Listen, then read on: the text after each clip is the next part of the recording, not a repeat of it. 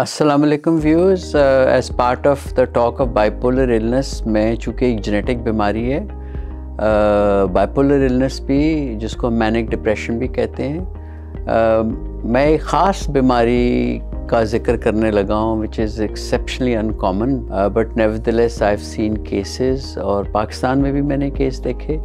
इसका नाम है डैरियर्स डिजीज़। ये एक जेनेटिक बीमारी है which kind of more often than not can coexist with bipolar affective disorder. अब Dariers disease क्या है? Basically ये skin की condition है and it is characterized by yellowish blemishes जो कि अक्सर ही काफ़ी greasy होते हैं, ये warts की शक्ल इख्तियार करते हैं and emitting a strong odor to extent that people don't sometimes want to sit with these people. अच्छा, ये वॉट्स कहाँ कहाँ होते हैं? ये स्कैल्प में होते हैं, यानी कि सर के ऊपर, चेहरे पे, चेस्ट पे, नीज़ पे और एल्बोज पे and behind the years. It's a very rare cause, very rare cases are seen. Mostly डैरियर्स disease में हम मेंटल इलनेस का इंसिडेंस ज़्यादा देखते हैं, ख़ास तौर पे बाइपोलर इलनेस का।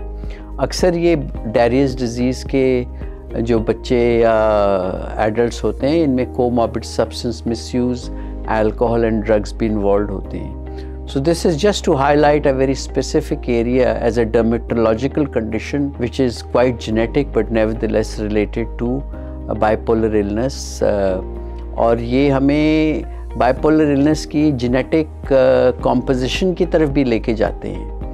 So not only it is important, and I just thought I'll highlight it, and hopefully we'll also be able to show you some pictures of this later on.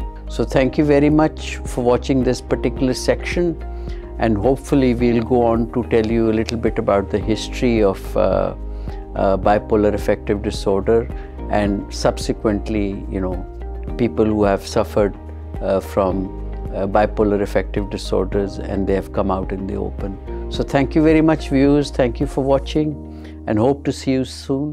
Vlog central की videos देखने के लिए हमारा channel subscribe करें और bell icon पर click करें ताकि आप हमारी तमाम नई आने वाली वीडियो से बाखबर रह सकें।